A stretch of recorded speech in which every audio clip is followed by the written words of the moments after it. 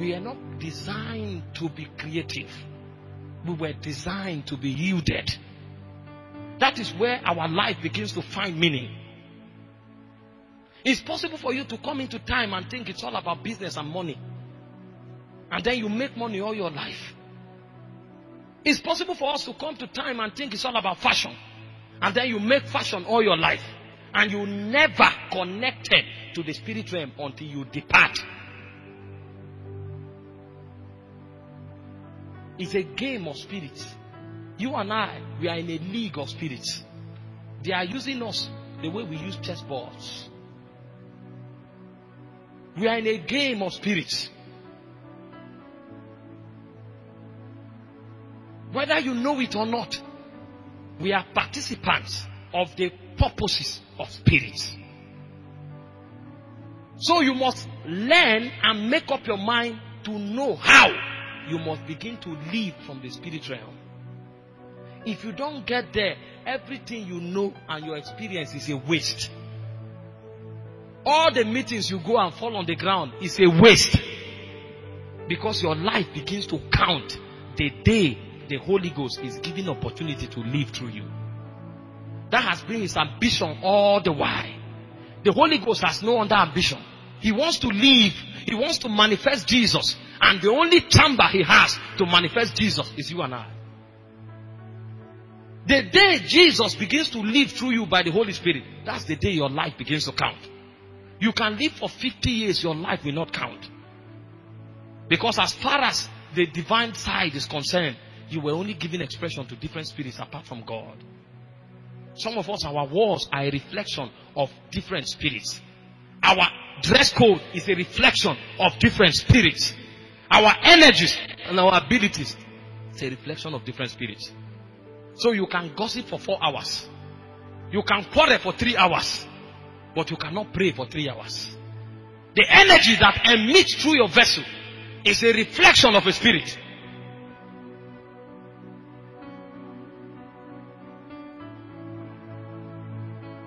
The day Jesus begins to live through you, that's the day you are relevant. And life is short. What you call time is not up to a dot in eternity. You are only living on this side. That is why you think it's large. In the immortal side, it's like a dot. Because it is not controlled by time. It's not governed by time. When you go into immortality, 100 years will be a moment. It will be a moment. That was why Moses could climb a mountain and was there for 40 days. And he saw everything that happened from when the world was created up to where he was standing. How can he see that? Only Adam lived for 930 years. Methuselah lived for 969 years. How was Moses able to see everything that have happened through many generations only in 40 days? The realm he was looking into is not governed by time.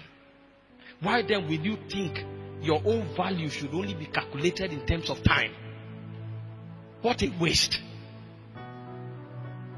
You go to a realm where time is not relevant. And then all you have, all your resources, all your value can be calculated in terms of time. You have been wasted. The only thing that can strike a mark in eternity are the things that are born by those spirits. So when you institute their reality here in time, by the time you journey back to their realm, you become a pillar. You are called a memorial for eternity. Because the reason why that spirit found expression in time is because you gave him access. So when you go back into his world, you will share in his glory. If all you gave access to is the devil, by the time you journey back to eternity, you will share with him. Because spirits are into leagues with men. Why would you not begin to give value to your life? Some of us spend all our value time on the things that appeal to our appetites. Either because of the house we want to build, the savings we have, we expand all our energies pursuing those ambitions. What a waste. What a waste. Has time itself not taught you enough lesson? The people that pursue those things, where are they? The houses that were the best houses 50 years ago, today they are trash. You have not gone to eternity yet. The only difference is that you came 50 years after the man that labored to build that house. If only that man have the understanding you have now, he would not have wasted his time on that house. Because you came after him, by reason of the time you came into this world, you are wiser than him. Because you saw everything he lived for is a waste. Already in time, you have not gone to eternity yet. And then you have not been educated enough. You are living the same way, so that the people that will come 50 years after you will also know that your life was a waste. Time is a journey of value. You are giving value systems from eternity to sustain and to transact with them in time. Maybe I should just tell you a little about spirit civilization. I didn't want to talk about mysteries, but maybe let me just tell you about a little about spirit civilizations. Maybe to open your eyes before we begin to pray. Tonight I've not come to do so much of doctrine. I've just come to charge up your spirits. I've come to stir up your pure hearts, so that you will begin to see better. Because if you see with only what you are seeing today, if you see with the vistas you are seeing today, you may end up a waste in eternity. That's why a large church like this can be empty, where there are many vibrant youths. You expand your energy on other things. The day your life begins to count, people will find out where you are coming from. They will follow you. It's not to come and tell people, go and do evangelism. All you need to do is to burn. Somebody asked John Wesley, how are you able to gather the crowds? He said, I set myself on fire and the world comes to watch me burn. The world comes to watch me burn. They called Jesus the prince of devils. It didn't matter. The crowd pursued him because he was on fire. He was burning. He was a mystery to everything the theologians knew. You can talk against him, but you can't deny his results. So he went into the wilderness. 5,000 men pursued him there. You come to church every day alone. That's because nobody knows the God you are serving. You don't look like him. The day you begin to look like the God you are serving, everybody will follow him. It will shock you to know that Jesus never called us believers. Jesus never called us saints. Jesus never called us Christians. He called us witnesses. The word witness means exhibit. You are the proof that Jesus is real. And if your life cannot validate the existence of Jesus, then you are a waste. Because in eternity, your name is supposed to be an exhibit. When you came into time, who did you prove to that Jesus is God? The Muslim guy believes there's a God, but he doesn't believe Jesus is God. The only thing that will make him believe Jesus is God is because the exhibit is still in this world. But if you have not touched the spirit, all you have is in your head. So the guy who studies more than you will confound you. But the day you enter the spirit, what you bet is spirit life. Most of us are not living. We are just breathing oxygen. The day Jesus lives through you, that is the day your life begins to count. If you forget everything, don't forget that. The day Jesus begins to live through you, that is the day your life begins to count. It's not a function of age. It's a function of obedience. Yieldedness to the Holy Spirit. Yieldedness to the Holy Spirit. There are places where they don't have chairs. People come to stand. You have a large auditorium. Nobody is sitting inside. You are a waste. You are not a profitable youth. You may feel bad, but that's the truth.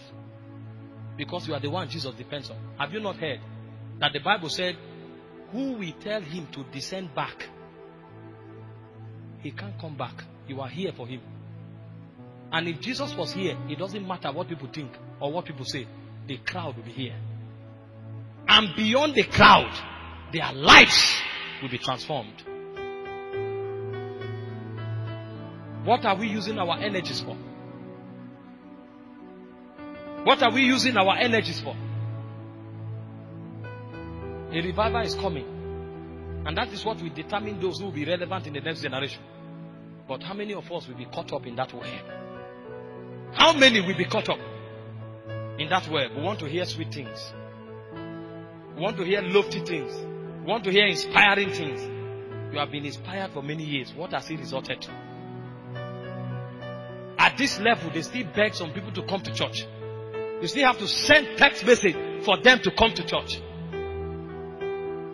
In heaven, it doesn't matter who was leading you.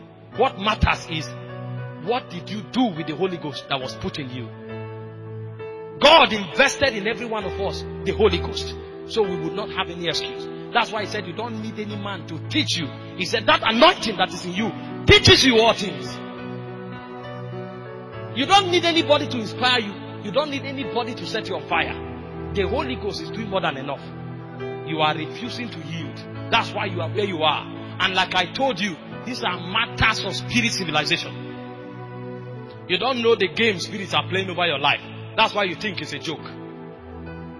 Adam thought it was all about fruits. He didn't know that his destiny was being bargained. When the spirit comes to you, it shows you a good path. But the end is destruction. There is a good that has destruction at the end. That good is of the devil. The devil is not all bad.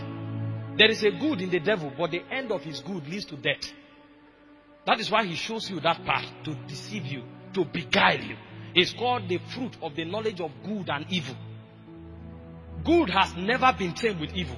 But there is a good in devil that leads to evil. It leads to death. It leads to destruction. That's why he shows you that path. And then you enjoy it. You think it's good. But at the end of the day, he's bargaining your destiny. Being set on fire is not to hear things that inspire you and you are jumping. Being set on fire is not to hear sounds that make you feel excited. Being set on fire is for spirit to be literally transferred into you. A higher intensity of spirit. When it's imparted into you, his character dominates you. That's why you see a madman behaving the way he's doing. He is overdosed by a spirit of madness. So he cannot but manifest madness. When you see a girl dressing lustfully and carrying out sexual activity, it's not that is being on fire. She was overdosed by a spirit of immorality. She can't control it. Everywhere she goes, she manifests it. The same way, if an intensity of the Holy Ghost comes upon you, you become a mobile Holy Spirit. You come to a place people are burning. As you are talking, he's rising on your inside. As you are praying, he's rising on your inside. You don't come to shout in the place of prayer. You come to be stirred so that you can go to higher corridors, higher chambers in eternity, where you will utter words from and you will be seen as a judge. Being on fire is not what you think it is. This thing is spirit business. You follow him until he saturates you. When he saturates you, his character is seen over you.